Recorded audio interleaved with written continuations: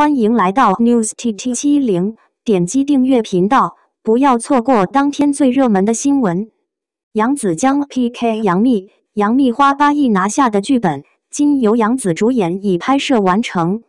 杨紫大胆撞荡杨幂，90后小花是不是真的站起来了？9月25日，杨紫在社交媒体平台里面晒出了10几张照片，告别了自己拍摄6个多月的《长相思》剧组，还在配文的最后表示明年和大家再见。这说明这部剧很有可能会在明年的某一个时间段上映。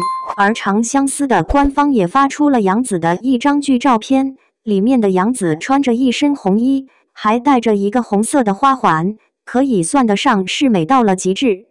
但与此同时，这张剧照也受到了不少黑粉的吐槽。有人认为杨紫现在的脸已经没有过去那么好看了，原本的胶原蛋白已经被硅胶给彻底的填充起来，满级的滤镜加上磨皮都没有办法掩饰住杨紫现在的尴尬情况。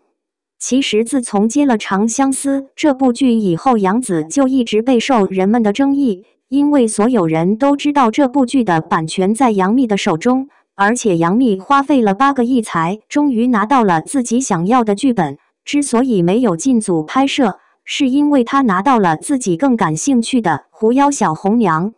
现在的杨幂正在剧组里面拍摄自己的新剧，按照相关方面的传闻来说，杨幂的剧也很有可能会在明年的某个时期定的。杨幂和杨紫2部剧 S 清的时间可能差不了多少，这就证明杨紫和杨幂很有可能会成为明年的竞争对手。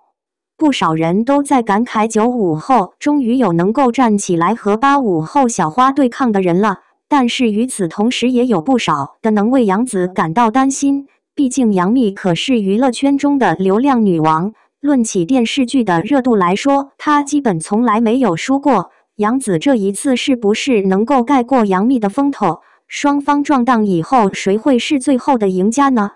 首先，从《长相思》和《狐妖小红娘》2部剧的宣传来说，热度都非常高。《长相思》拥有着很多的原著粉，而《狐妖小红娘》则是近些年来很大的一个 IP， 所以在播出以后，这2部剧肯定都会备受人们的关注。但是如果真的撞荡，杨幂的路人缘看起来还要比杨紫更加宽泛一点。在这样的情况下，更多的人可能会为了《狐妖小红娘》买单，而杨紫的《长相思》则会显得有一些尴尬。第二，杨紫这些年来基本没有任何的转型打算，不停地在拍摄一些言情大剧，想要借此来稳固住自己的位置。但是与此同时也带来一些固有印象，那就是很多网友在看到杨紫的瞬间都会想起之前她拍摄的一些古装电视剧，这对她在圈内的发展其实有一定的限制。而杨幂最大的缺陷则在于她的年龄实在是太大，已经有过一个孩子的她再去出演一些少女的角色，会让人感觉有一些尴尬。所以她和杨紫2个人打对台，看的其实是剧本的完善度和他们的演技。毕竟2个人外在的这缺陷是不可以通过其他的方式来进行弥补的。第三，杨幂虽然是85后小花中流量最大的一位，但杨紫作为95后的代表人物，无论是作品的知名度还是粉丝的量级上都是完全不输给杨幂的。所以这2部剧最好的还是不要撞荡，如果真的撞上的话，双方的宣传都会变得无比尴尬，还真不知道谁会压谁一头。2022年9月29日娱乐爆料，杨紫、xiaozhan、毛晓彤、王一博、李现、杨超越。娱乐资讯。杨紫接下来有阿玛尼 EA 的商务代言，物料已拍。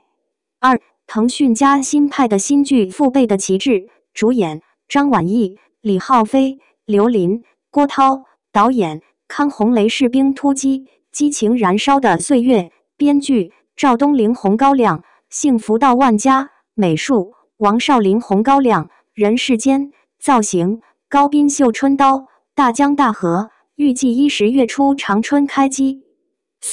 影视剧《春日宴》目前主演暂定张若楠、丁禹兮。郭敬明新网剧《云之羽》主演基本确定是虞书欣和张凌赫，12月底开机。5. 毛晓彤、张丽主演的电视剧《心想事成》暂定10月7号在央视8台黄金档播出。6. 孟子义要和任豪合作一部古装喜剧《上元锦绣》，这部剧虽然制作一般，但孟子义手头女主剧不多，也是个不错的资源了。7. Gucci 春夏大秀晚宴预计10月25日开启，出席艺人嘉宾暂定xiaozhan、李宇春、鹿晗、宋妍霏。8. 优酷电视剧《孤鹰》改编自邵雪成同名小说，编剧戴正阳，长乐重生之门，主演夏雨、祖峰、谭卓、丁永岱、李建义、高叶、罗嘉良、李宗翰。2. 娱乐问答，报课，孙俪为什么这么久了还不拍戏？孙俪现在遇不到好剧本就不拍了，别看她现在的地位高，可是却尴尬，一直被架在火上烤，难受着呢。《甄嬛传》的爆火让她直接封神，现在已经是国内电视剧圈的顶尖女咖了，演技也是被网友赞上了天。但是看看她甄嬛之后的作品呢？电视剧方面，清一色的大女主，《芈月传》、《那年花开》、《安家》、《辣妈》、《理想之城》，这些剧不能说差，可远远没有达到甄嬛当初的位置，演技开始被质疑，性价比大不如从前了。电影方面，为了帮老公邓超完成导演梦，客串了几部喜剧，票房都不低，让投资方赚到了钱，可也把自己在电影圈的路封得差不多了，真的不好看。再继续下去，他口碑大概率是要崩了，不如趁着现在还在巅峰，自己静静琢磨一下今后的事业方向。反正家庭事业都有了，邓超在导演圈也混得差不多了，家里不缺钱，多照顾家庭，陪家人，不是坏事。3. 娱乐趣闻。1. 杨超越是单身，他进圈后虽然有不少大家磕的 CP， 但他完全事业心，进圈后都没谈过恋爱。2. 王嘉尔现在也不打算拍戏，他随后会把重心放在东南亚和南韩，因为他的歌手身份在这2个市场很赚钱。3. 张雪迎之前给自己的定位比较高，非 A 级网剧不接，非大投资不接，非女主不接，但这些资源又落不到他手上，导致错过了最佳的发展期。他现在接触的都是 B 级网剧。4. 黄子韬有次大冬天碰到粉丝要签名，他说合照可以，签名不行，太冷了手伸不出来。5. 云湖不喜要影视化，女二意向是周也，女主在炒刘亦菲溜饼，刘亦菲要看班底，如果班底不好，她是不会给机会谈下去的。周也那边只愿意给刘亦菲做配，不然她也不会来。6. 赵露思经常跟朋友吐槽，说自己头发太多了，每次洗完澡，家里下水道都容易被头发堵住。7. 刘昊然原名叫刘源，所以叫六元。唐艺昕原名叫唐婷，毛不易原名叫王维佳，张艺兴原名叫张家帅，初中改名张艺兴。8. 以周冬雨现在的咖位，他已经无所谓网友的那些议论纷纷了，因为真正捧他的是资本。9. 王一博跟齐美合作核酸那个事，他俩并不是一起做核酸的，只不过是同一天做了核酸，而恰巧他俩的检测机构是同一家，检测基本是几百几千个样本同时检测，出来的时间自然都是一样的。10. 李现去朋友家就喜欢给猫猫狗狗带罐头，但他自己不养，他总出差没空照顾。11. 李晨在酒店吃饭，擦手的毛巾都拿走，说带回家擦鞋。